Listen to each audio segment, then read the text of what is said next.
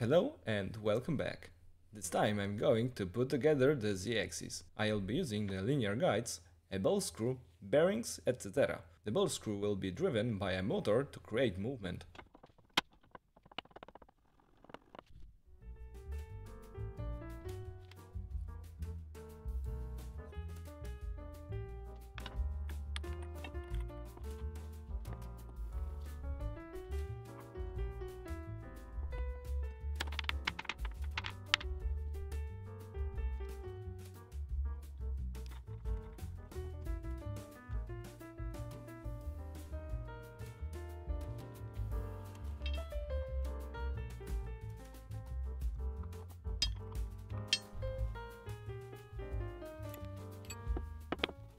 But first of all, the first spindle to raise alignment. Don't worry, it's just a rough alignment to start off this fun. I'm going to make a custom drawbar. This will allow me to use tools I have to do some rough alignments.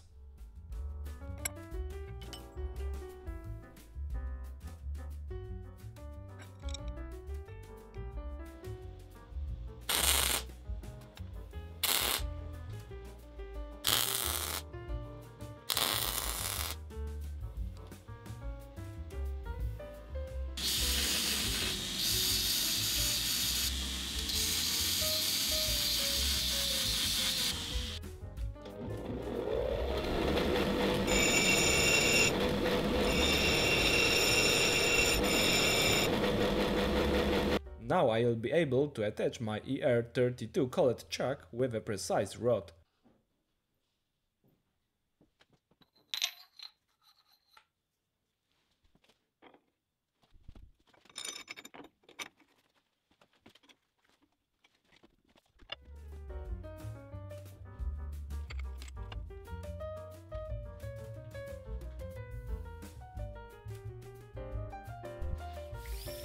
Let's prepare the first rails and put them on.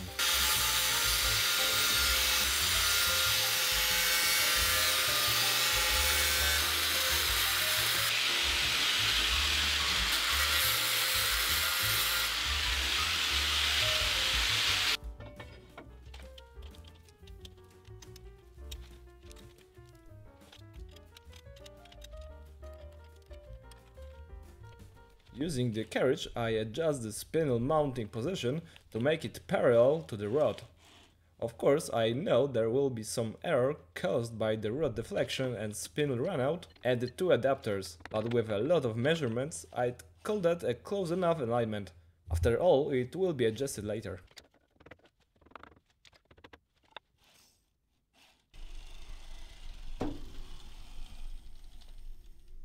Now when I think that those two are parallel, I'm adding the second rail with all the dial gauge measurements.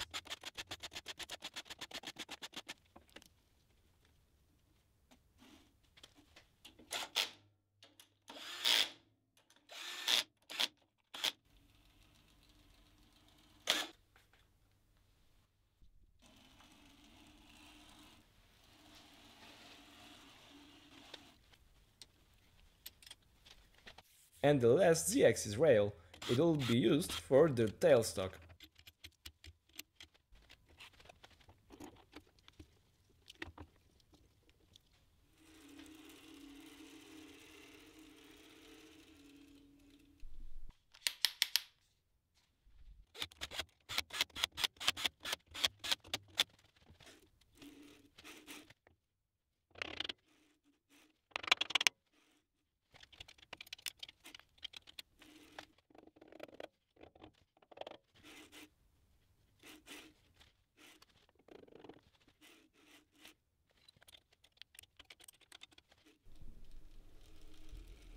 Lots of screws and measurements, and we are ready to go forward.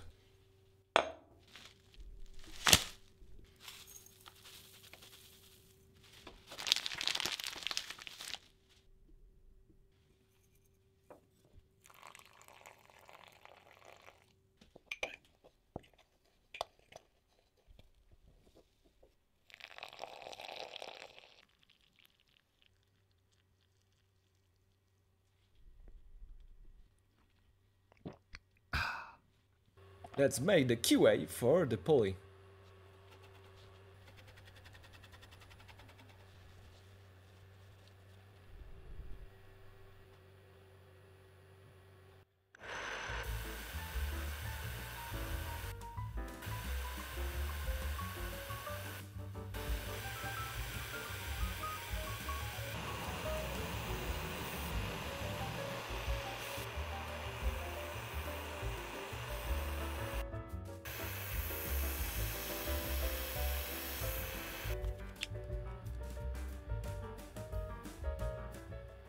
The ball screw drive is ready to mount on the lathe frame.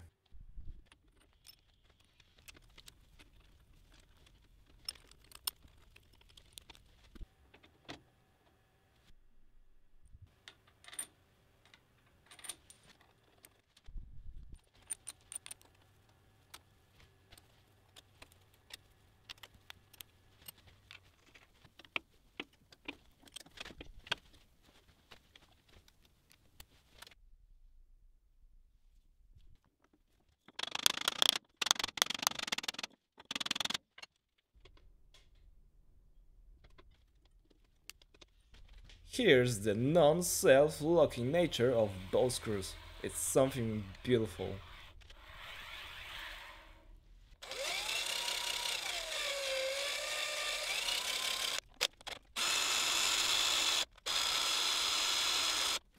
Now the design of the axis drive.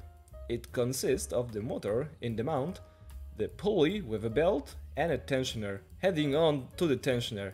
ZW3D allows me to do quick designs and turn them into mechanical drawings. So let's make it. Doing here some markings.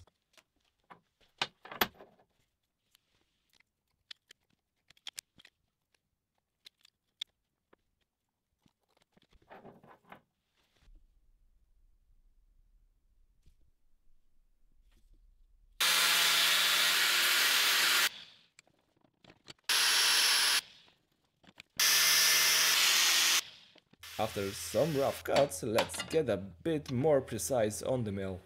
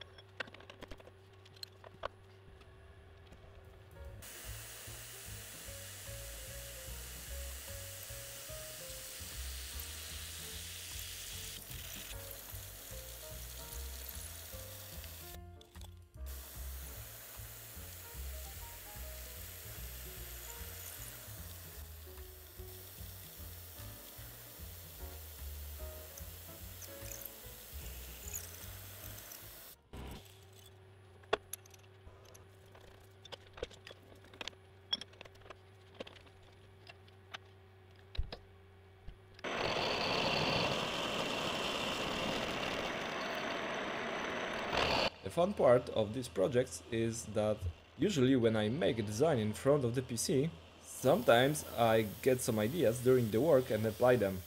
Though the drawing was a bit different. Usually it's caused by the stock material available at home, which I don't have to buy. But on the other hand, sometimes you just look at your work and see how much you have to learn about what you do.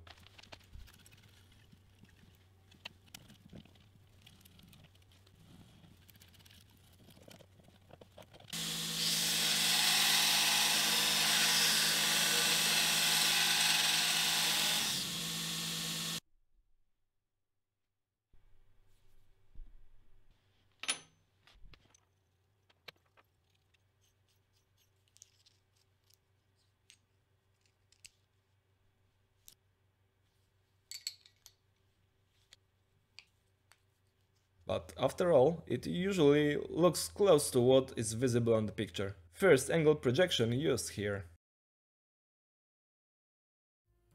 Now the next part, the motor adapter. Same process.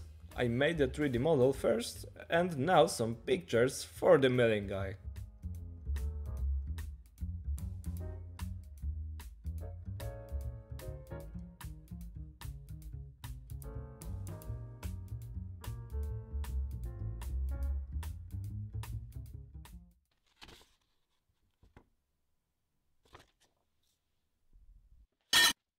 Here we have the servo motor I'll be using. It's the same one I was showing you in previous videos.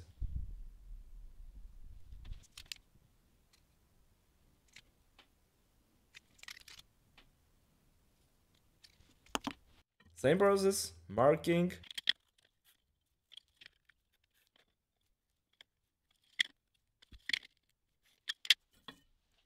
cutting,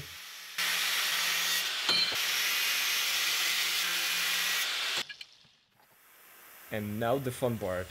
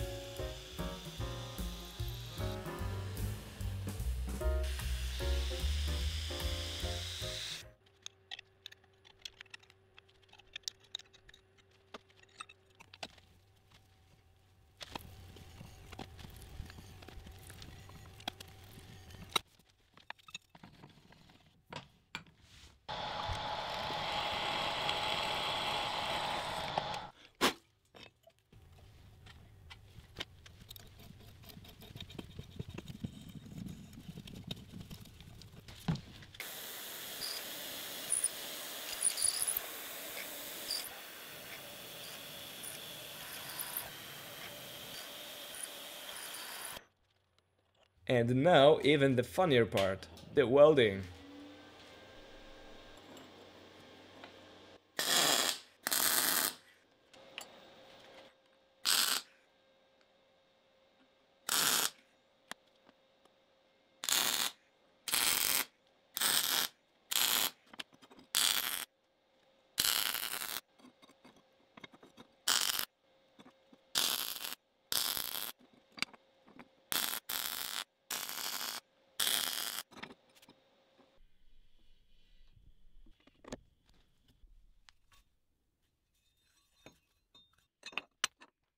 And the debugging. That's how we should call the assembly process, in my opinion. But no bugs found this time though.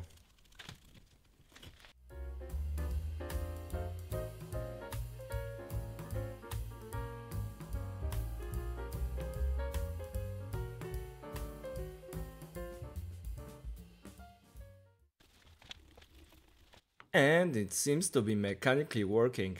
To be continued in the next part. Thanks for watching.